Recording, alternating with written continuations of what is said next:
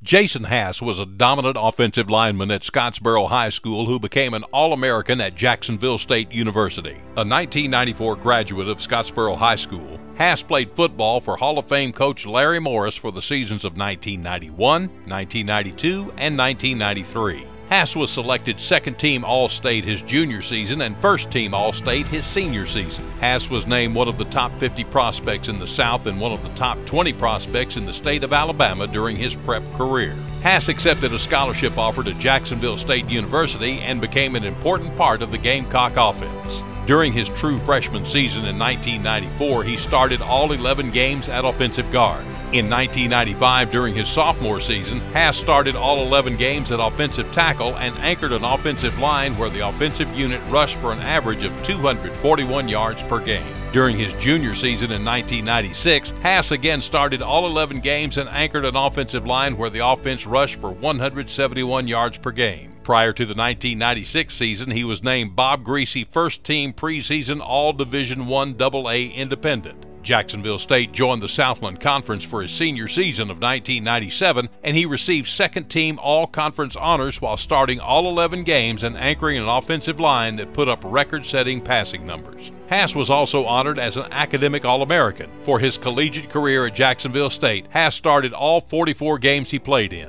Following graduation from JSU in 1999, the Scottsboro native returned home to begin a teaching and coaching career. He taught social studies and was an assistant football coach at Scottsboro from 1999 through 2012. He left to become assistant principal and athletic director at Huntsville High School for the 2012-2013 school year and returned to Scottsboro, where he currently serves as principal of Scottsboro Junior High School. Hall of Fame coach Larry Morris on his star player with the Wildcats. Jason Hass, as a former player, is probably one of the top two offensive linemen that I ever had the opportunity to coach.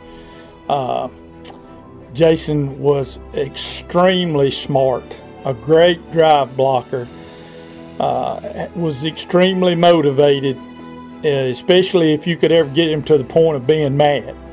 He was a great teacher. Once he graduated college, started teaching and coaching, and he was a great teacher. He was an outstanding coach. He could get a lot out of kids. So his leadership skills are unquestionable. He was one of those young men that was a team player, whatever suited, and that's the way he is as a principal. He's a team guy. Whatever is best for the team, the organization, whatever it takes, he wants it to be the very best it can be.